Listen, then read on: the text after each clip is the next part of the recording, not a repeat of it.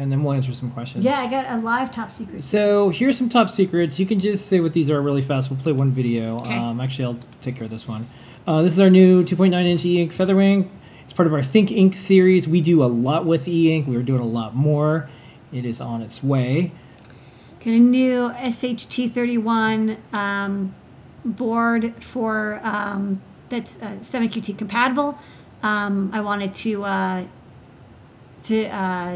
get more designs converted over, so this one is the latest one that's going to be coming out. Yeah, we posted these up so you can check them out on our social medias or whatever, but this is like, guess what we sent off? This is a panel party. It's a panel party. So you can guess what all the things are on there. And then we have a coming soon product. Don't ask, it's not out yet. Okay, lady, what is this? Hey, I'm testing out this voice bonnet with the Google Assistant. Hey Google, what is Adafruit? According to Wikipedia, Adafruit Industries is an open-source hardware company based in New York City.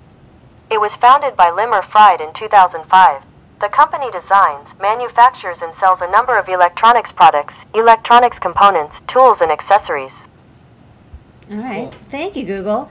So this voice bonnet adds stereo speaker output, stereo microphone, a button, RGB LEDs, and an I2C port. So this STEM QT connector means I can add things like an OLED display. So when I ask the Google Assistant something, it'll actually print out what it thinks I'm saying.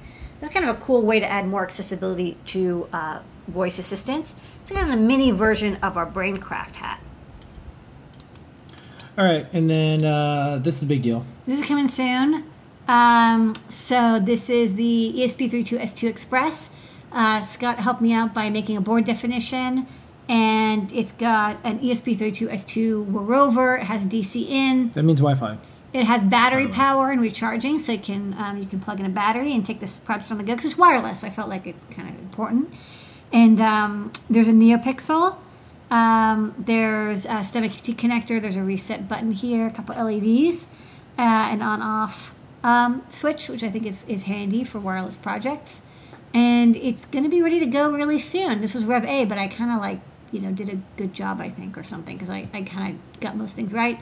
Only the red LED got misconnected. I got to fix that one thing. There's also a debug port over here, optional if you want to solder an SWD connector. It's JTAG, but on a 2x5 SWD connector package.